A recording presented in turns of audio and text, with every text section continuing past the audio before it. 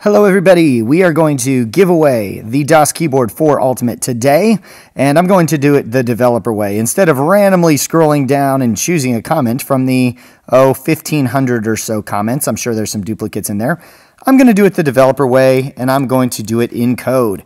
So I've gone ahead and gotten a YouTube API key, which you can get at console.developers.google.com, and I'm going to use Node.js to fetch all of those comments, filter out duplicates, and then ta-da, pick a random winner. I'm going to post this code on GitHub. There will be a gist in the description, and let's go ahead and choose a winner.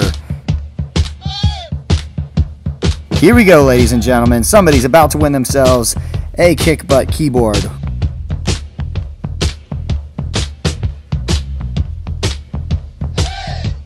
Keeps going. Somebody's about to be happy. Everyone else is about to be very disappointed.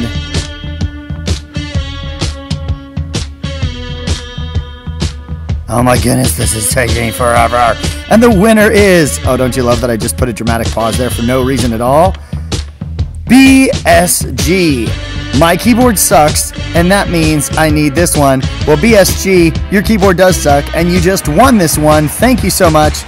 I'm going to be commenting to you on YouTube with instructions for how to receive this amazing keyboard. Thank you everybody else for entering.